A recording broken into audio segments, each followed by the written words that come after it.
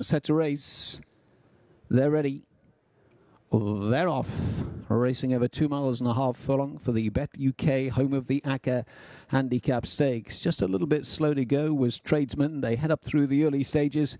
Champagne City, one of the first to begin in the pale blue and pink chevron towards the inside. Caldwell prominent in red and white quarters.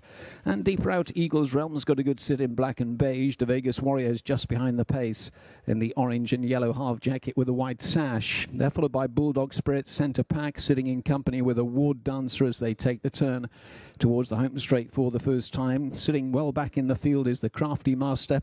Pianissimo's behind that one, followed by Military Tycoon, and the slow starting Tradesman is at the back of the 10-runner field as they turn down the home straight for the first time. So levelling off towards us, still well over a circuit to travel, of course. Champagne City and Josie Gordon to the inside. Eagles Realm and Billy Lochnan towards the near side. They're followed through by Caldwell, who's riding behind the pace with the Vegas Warrior. Bulldog Spirit making up some ground towards the near side for Holly Doyle. Holly maybe not totally happy with the pace. Centre field then at this stage is a Ward Dancer, followed through by the Craftymaster. Still well back Pianissimo, followed through by Military Tycoon.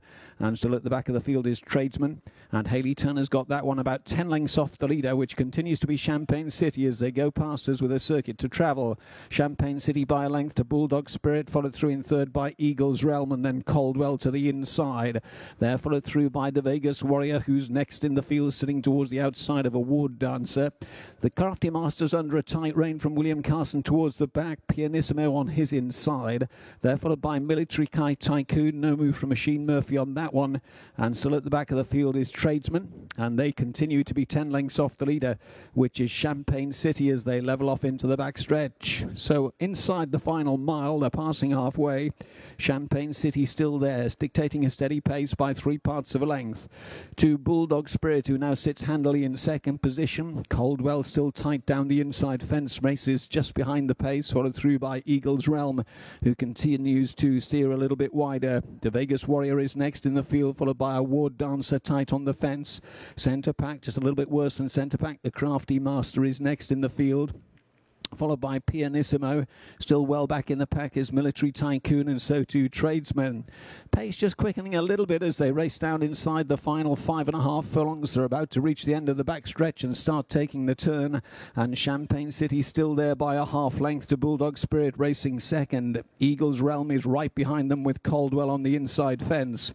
They're followed through by the Vegas Warrior, and then on the inside a Ward Dancer. The Craftymaster is behind those. Left-handed they come, 3.5 furlongs to go. They're about to level up for the judge in the BetUK, home of the Acca Handicap.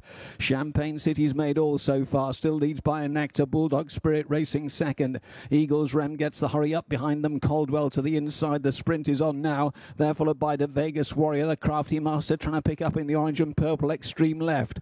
Down the straight they come back inside the final two. Caldwell lays it down to Champagne City. Bulldog Spirit is kept going. The Craftymaster trying to power right over the top and is coming strongly to the near side. The Craftymaster hits the front, looking for a 6th consecutive win. Boots on by a couple of lengths to Caldwell, kept going to Vegas Warrior, and from the back bidding to Blush home is Tradesman. Inside the final half furlong, the Craftymaster booted out, will go on to land the spoils, is won again. The Craftymaster goes in, followed through by Tradesman in second. Caldwell was next, tight behind the Vegas Warrior on the far side towards the near side Eagles Realm.